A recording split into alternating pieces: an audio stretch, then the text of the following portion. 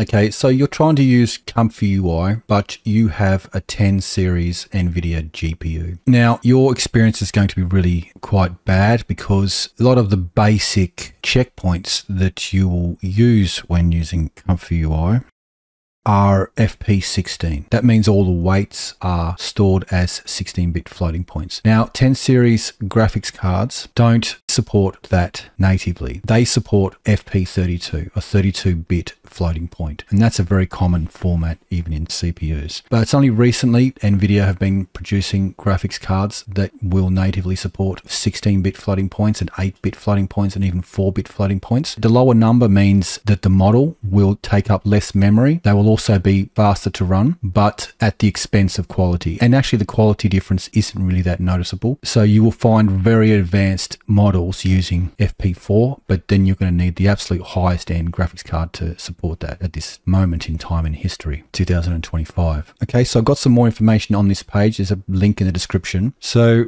it's describing FP16. The most common model that you're going to see when learning ComfyUI is the Stable Diffusion version 1.5, Pruned EMAOnly. So it's quite optimized. And that is a 2.13 gigabyte download, whereas the FP32 version is a 4.27 gigabyte download. So they're basically the same models, but just try to imagine that your model was FP32. Every single weight will be using up that many bits there. So single precision. If your model was FP16, every weight will be using that many bits. So that's why the FP16 is half the size. It's got all the same weights, it's just half the size. So if you have a 10 series GPU, they don't natively support FP16 acceleration, so they need to emulate FP16. So FP16 models will still work on a 10 series GPU, but they are very slow. And the reason for that is because the 10 series don't have tensor cores, which are specialized hardware units designed to accelerate FP16 operations. So we have some options.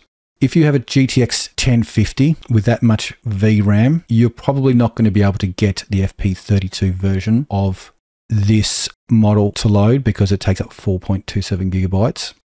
GTX 1060 with 3 gigabytes of VRAM, still going to have the same problem. Now, GTX 1060, it could work. You'll have to try it out. I haven't tested this myself. So if you download the FP32 version of Stable Diffusion 1.5, here it says, as we already know, the FP16 version will use less memory, but apparently there's no difference in speed. If you're seeing something different, then leave a comment and then we can get some idea from that. 1070 with 8 gigabytes of VRAM can run FP32 more comfortably, but not expected to improve speed. Once again, we need to try this out. I haven't tried this. GTX 1080, 8 gigabytes, similar situation. And a GTX 1080 Ti with 11 gigabytes of VRAM, saying that FP16 likely slower. So in only really one case does using the FP32 version with a GTX 10 series mean better performance. But I haven't actually tried these things myself. The only 10 series graphics card I've got is a GTX 1050 Ti. And I haven't actually checked how much VRAM it's got, but it's probably got 2 gigabytes because it's actually inside a laptop. But if you have a 10 series GPU and you're trying to use ComfyUI,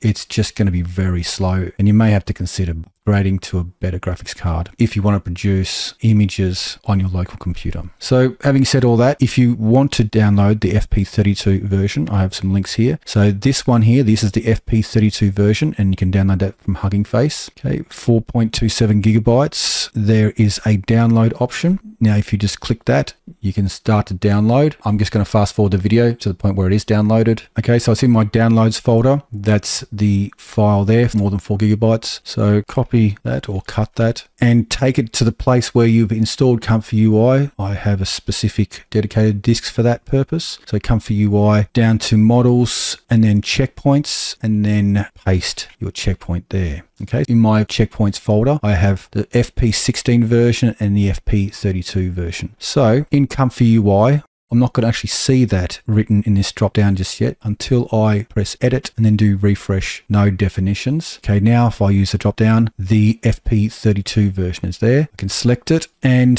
try out a generation, run, and I have a good graphics card, so it's actually quite fast. And there we go. There's a new random image of some Galaxy bottles.